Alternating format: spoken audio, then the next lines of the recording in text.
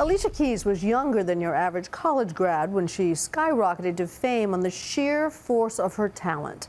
A classically trained pianist with a soulful voice, Keys is R&B royalty. And with a new album, Girl on Fire, hitting stores next week, we sat down to talk about love, passion, and the little guy who's changed her world. It's a Nightline interview. This girl is on fire.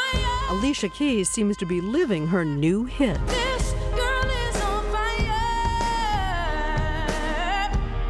She's walking on fire. This Girl is on Fire, I'm embarrassed to say, has become my new hairbrush song.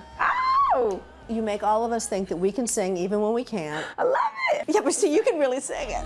This girl is on fire. The song came from a feeling, and this feeling of like kind of finding my own space and my own place to be myself, to be my own full self. Love it or hate it, whatever the case, here I am and here's me. At 31, she says she's come into her own. I'm more excited about this album than I've been for any record ever. And that's saying something. Her first single, Fallen, debuted at #1. She recorded it here in her tiny walk-up apartment in Harlem. We lived on the 6th floor, this one right here. She was only 17. Oh, there's like a real skinny hallway when you first come in. Right. Yes. And then there's like a really skinny kitchen. You remember exactly, right? Yeah, and then in the front, there was like the living room right here. I first met Alicia just about that time. And even then, with songs like A Woman's Worth, her talent and her drive were already clear. 'Cause a real man knows a real woman when he sees her. I asked her back then, what's the perfect day for you? Wow, the perfect day for me, this is my perfect day. Do you remember what it was? You said a perfect day would be waking up at 3 in the afternoon and reading a book. Still sounds perfect. Back then, and you tell me if I'm right, it did seem to be all about the work. Oh my gosh, you kidding me? I mean, it was totally all about the work. First of all, you know, I grew up with my mother, who was my everything, and a single parent, and she had to work her behind off. And so she also instilled that in me, because being a young girl growing up in the city, I mean, you have to be busy or you're gonna get lost. At 16, she graduated top of her class and was admitted to Columbia University.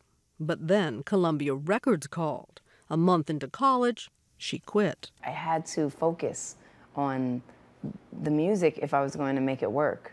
And alternately, I had to focus on school if I was going to make it work. I had to focus on something, but I couldn't kind of juggle the two. It turned out okay.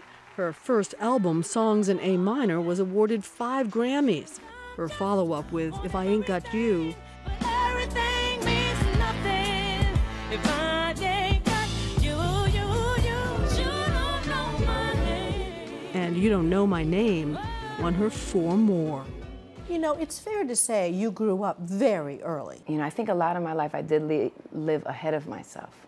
So much, like what was gonna happen in 2 weeks, what was gonna happen in 1 month, what was gonna happen, you know, how can I get there? And so, and that's not a bad thing, you know, to have vision and dreams for yourself. And you're a perfectionist to boot. Especially then, that was all I had, was the chance to show and prove that I was good at it. That's a hard way to live. I think I've lightened up a bit on myself as of recently. What reason might that be?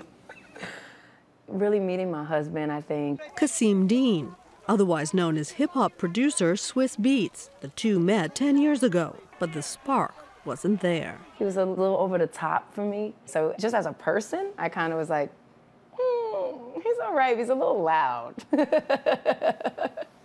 Come to find out, he's still loud.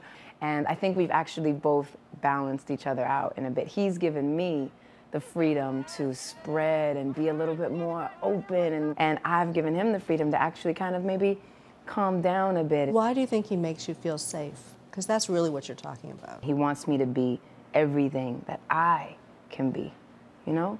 And that is a rare, rare thing. But there is another guy in her life, and you can hear him on her new album. The baby. I can't even say the baby without you. I was just waiting. I was waiting for the next line before I got too syrupy. You know what I mean? Because what happens, you just turn into a syrup. But what's your name? Egypt. Oh, man. I love you. I love you. Bye-bye. He's on a song called When It's All Over, which is so beautiful. The chorus goes, when they lay me down, put my soul to rest. When they ask me how I spent my life, at least I got to love you. You know, I feel that way about my husband. I feel that way about my son. And you like being a mother so much. Do you expect, are there going to be more little babies? I would love to have some more, definitely at least one more, for sure. At least one more. But I have to finish this album, I have to finish this tour, I have to finish this stuff first, because the juggle is something. If it all sounds rosy and bright now, things started out on rougher ground. When Keys and Dean got together, he had a 1-year-old and had just separated from his wife. A month later, he had a daughter with another woman. So it started off a little rocky. Keys says things are working well now with Egypt and his 3 siblings. So 3 brothers and a sister. And the way that they love each other, it's crazy. It's really special. You have a big brood. I do. I actually do. It's just a brand new kind of me. Well, you're certainly bucking the odds. I mean, they always say you can't have it all at the same time. I do believe that you can have it all. You can have everything that you want, you know? If you want it and you want to work for it, you can have it. Don't be mad. It's just a brand